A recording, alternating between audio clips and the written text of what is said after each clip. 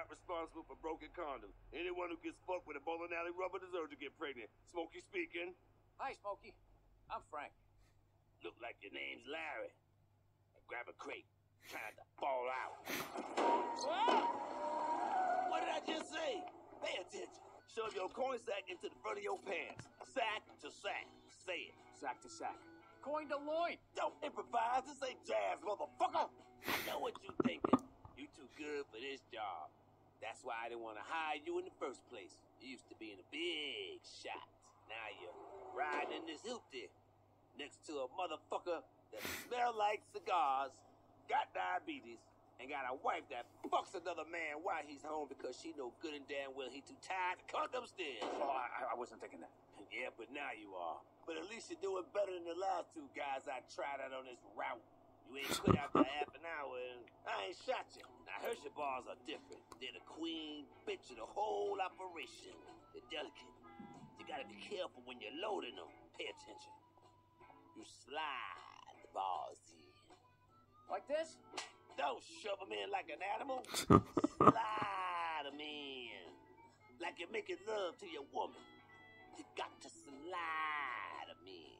Got to slide them in. Captain of your own ship. Ain't nobody telling you what to do. Not even stop signs. Fuck you, sign.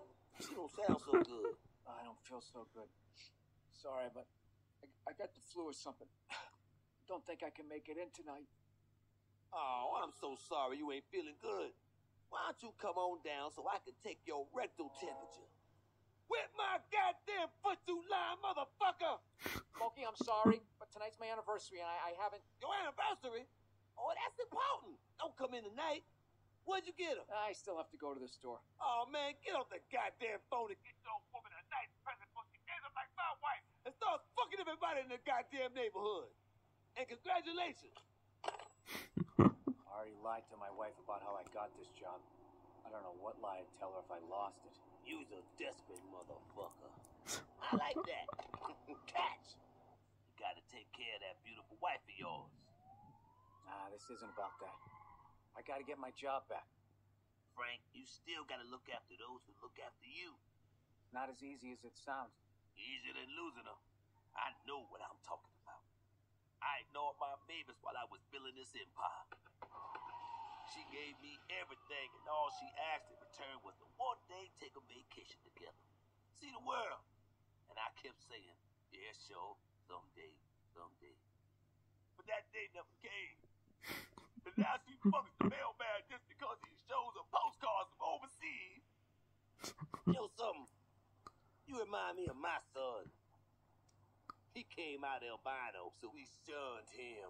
Sold him off to the circus. We didn't know no better.